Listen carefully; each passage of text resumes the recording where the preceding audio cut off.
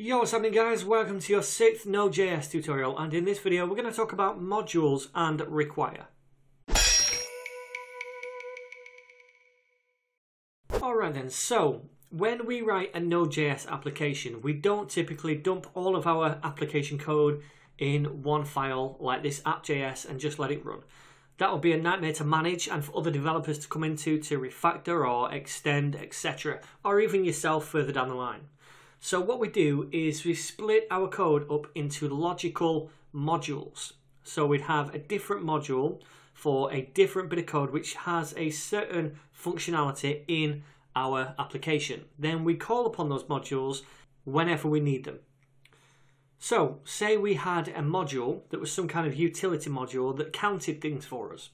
Then we could go ahead and create our module, then call upon that module when we need to count something, okay? So let's go ahead and do something like that. We'll right click this folder and go to new file, and I'm going to call this count.js. And a module is just essentially another JavaScript file. That's all it is. So in this file, what I'm going to do is create a variable called counter, and I'm going to set this equal to a function. Okay, and this function is going to take an array as an argument. So what it's going to do is count this array, count the length of it, and return a string. So we'll say return, and this string is going to say there are, and then we're going to concatenate r.length, because this is just an array, so we can use the .length property on it. And then let's concatenate again elements in this array. Okay, so let's go ahead and call this function. We'll say counter, and we'll pass in an array, and this is just going to be an array of ninjas. So first of all, Sean, obviously, and then Crystal, and then finally Ryu. Okay, so we've called that and we've passed in this array. So hopefully when we run this file through Node.js, it's going to return this to us. But what we need to do then is actually log this to the console so we can see it.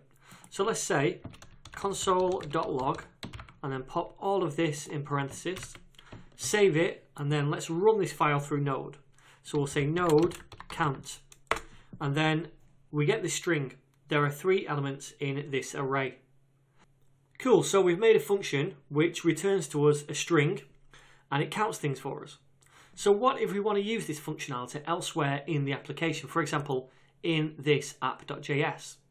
Well, that's where we use the require function, and that is on the global object in Node.js, so we can use it wherever we are. So we'd say require, and then we'd pass through a string into these parentheses, and this string is going to be a path to the module that we require in this file. So the way we do this in Node.js is first of all say dot and then / to say we want a file in the current directory. That's how we do it. And then we say the file name, which is count. And we don't need to pop .js on the end. It automatically finds that JavaScript file. Okay? So now we've required this module count in this file. So what do you think? Do you think that now we can go ahead and use this function in this file? Well, let's give it a whirl. We'll grab all this, cut it, and save this, and go back to app.js, and we'll paste it down here. And we'll save this. So what's going to happen when we run this file through Node now? Let's take a look. Node app, and it's going to error. And the reason we get an error is because this method is not available to us outside of this module. All this code is not available to us outside the module, and that is intentional, even though we've required it. Okay, so what we have to do inside this module is explicitly say what part of the module we want to make available to other files which require this module. Okay, so the way we do that is by saying module.exports, and we set this equal to whatever we want to be made available outside of this module. So I want the counter function to be made available outside of this module. So let's save that now. So when we call this module here, require count, what's happening is this thing right here is being returned to us. This module.exports is what is being returned to us when we require a particular module. So then what we need to do is set this equal to a variable, because it's returning this value to us, this variable here.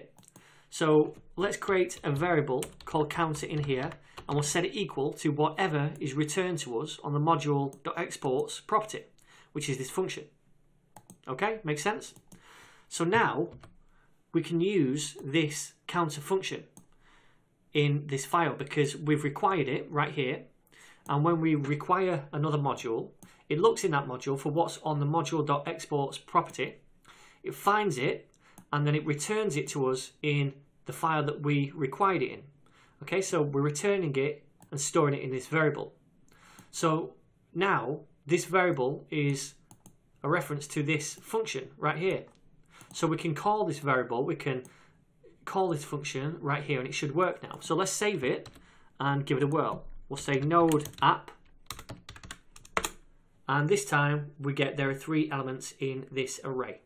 Okay, so that's how we create a module, and that's how we require a module in another JavaScript file. Any questions? Feel free to ask those down below. Otherwise, guys, I'm going to see you in the next tutorial where we're going to talk about modules a little more. I'll see you guys then.